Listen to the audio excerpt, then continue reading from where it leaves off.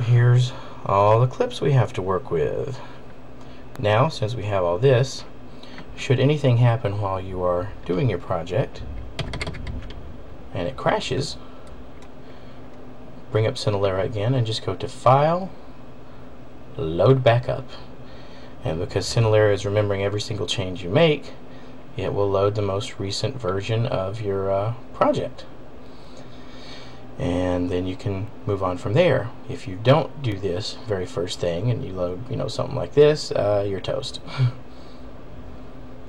But now that we have all of our stuff loaded and all of our things defined, we are going to save the project. And let's save the project as, well, actually I already did it. So we'll save it as editing.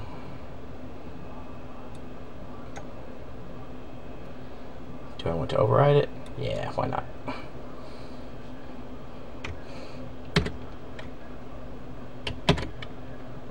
Now then, you want to make sure this little line here is at the beginning. So we rewind, go home, and then also, depending upon the length of the clips that you're using, you're going to want to control how much time is displayed in your little timeline here.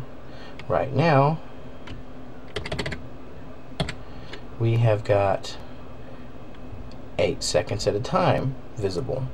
Now you can change that depending on what your project's doing to 4 seconds, 1 second, several minutes, but 8 seconds sounds pretty good to me.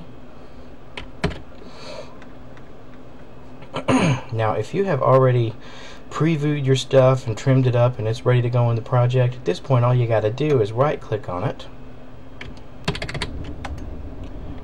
and paste. It will then paste into your project at your insertion point, whether it's here or back at the beginning. But if you're like me or most other people, you probably don't have it that ready to go, so you can right click on it and tell it you want to view it. This will throw it up to the viewer.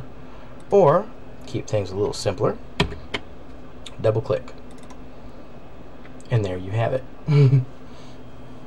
So I think I want to start stuff off on this quick little project with this clip.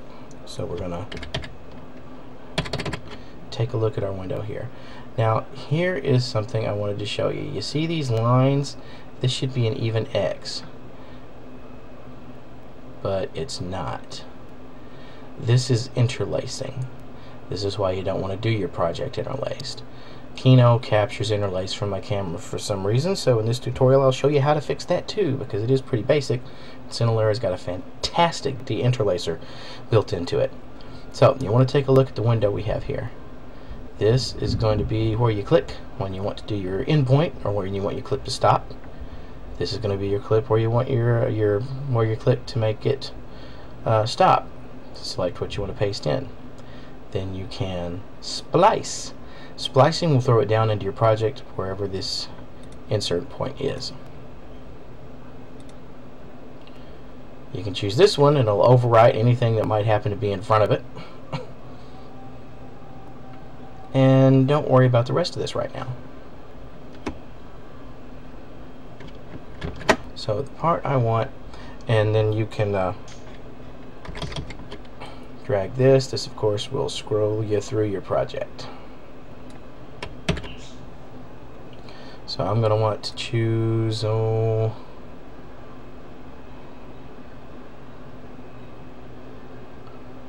don't know, I think maybe right here. So we'll start there. And then we can play, see what we're doing. Spider-Man. Hi. Okay, well, that's good for me. So we're going to check the out point. And if you want to tweak it a little bit, you can either frame by frame it, or you can even play it backwards. But this is what I want. So our tracks are enabled. Put it in there. Boom, that's our first edit. Go to the end of our project right here.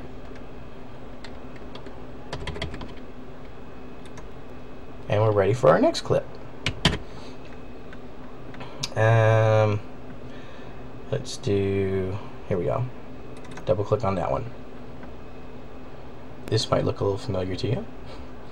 So we're going to find the part where we want, oh, let's say,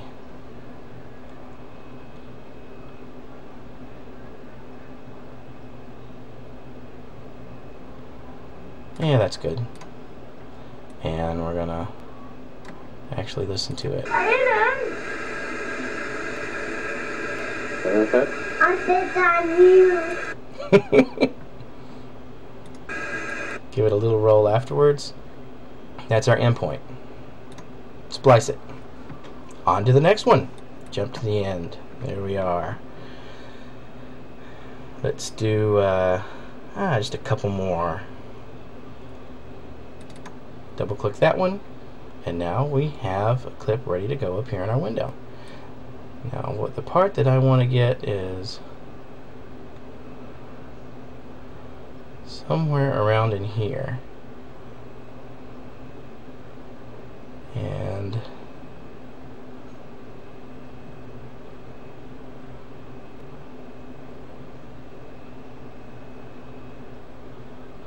it's going to be in there. Now take a look here. Here's a better showcase of interlacing. See? We're going to get rid of that and make it a decipherable image. Ooh, can you hear the thunder? Now this is a pretty long clip. I mean, we're 14 minutes into it. So I want to show you a trick here. Instead of scrolling through the entire project, if you have a long clip that you're wanting to edit, but you just want to deal with a short bit of it where you're going to be scrolling, you go over here to the side. You get your arrow to turn into this little arrow here, and you drag, and you see it's moving backwards. Give you a better view of that from far away. We're going to do it here too, and you see it's moving a little forward. So what this does is this entire range that this slider can move to shuttle us back and forth is now only going to be using this part of the clip. So, see?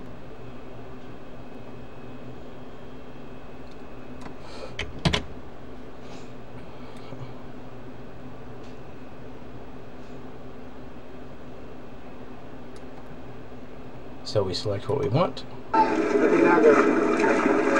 Aiden, come here. Aiden, come here.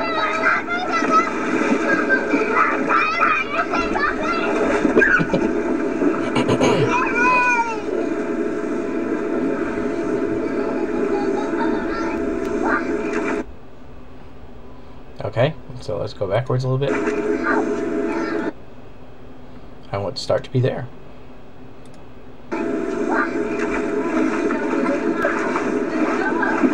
And you can really see the interlacing.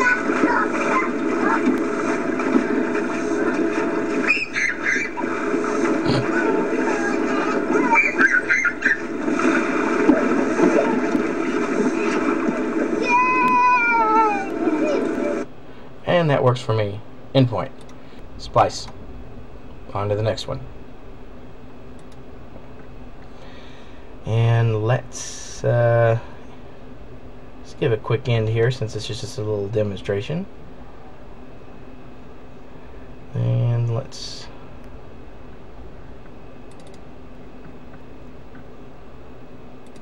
double click. Here we are. How did the barrel reach? He would rock, but it ran away.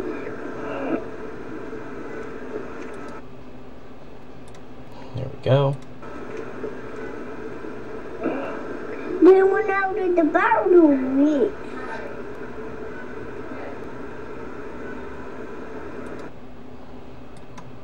There we go. Made my edit.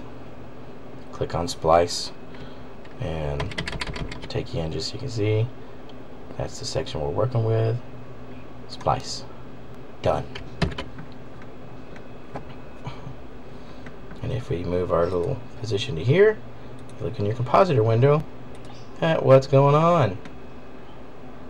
Whee! Alright. Now for your compositor window, I set mine to auto so that whatever size it is, I've always got the full project here. You can set it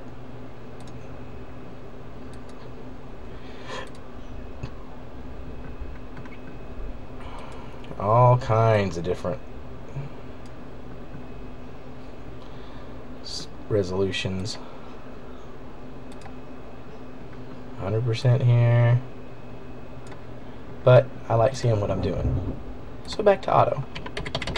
And once again, that's right here.